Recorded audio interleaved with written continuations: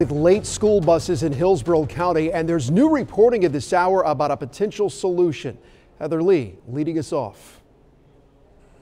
Dozens of parents are worried the damage has been done to their kids' grades. In the back of the bus, it says riding a bus is a privilege, and I don't think it's a privilege to be late to class every day. For the first time since school started, all buses heading to Alonso High School were on time. Patrick Miller wouldn't know because today he chose to hitch a ride with his friend to guarantee he'd be on time. I need to catch up every single time I'm there and to spend my time more wisely than everyone else, and I always feel behind. Friday, after we talked to parents about their concerns, the school's assistant principal sent out a letter blaming the bus tardiness on a bus driver shortage. The district says they have enough drivers for each route, but if one calls off, getting a sub is difficult.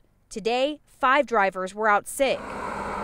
They say the biggest issue getting students to class on time is traffic. Last week, they had to make a new procedure where cars only go in that way, that entrance, and the buses go that way because 5 buses were late. They're also making sure elementary kids are off the bus by 7:10 so they can start heading towards the high schoolers. They plan on monitoring the routes by GPS, and folks from the district's safety group will be at bus stops as well. In West Chase, Heather Lee, ABC Action News.